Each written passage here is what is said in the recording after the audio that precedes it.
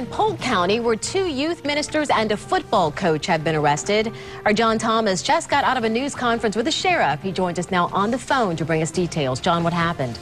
Well, it's just incredibly disturbing.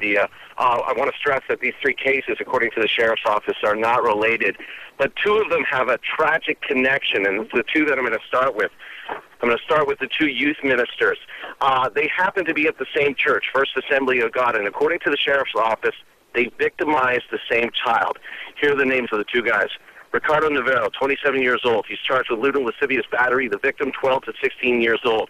The second guy, Eduardo de Montera, 30 years old. Lewd and lascivious battery. Victim, 12 to 15 years old. Both, according to the sheriff's office, have confessed. Now, the third person, separate case, is the head football coach at George Jenkins High School, Matthew Thompson, 30 years old. Allegedly, according to the sheriff's office, he engaged with sex with a student. He has been charged with sexual battery by a person of custodial authority. Now, according to the sheriff's office, Thompson has not confessed, but they say they have him on tape admitting he did it.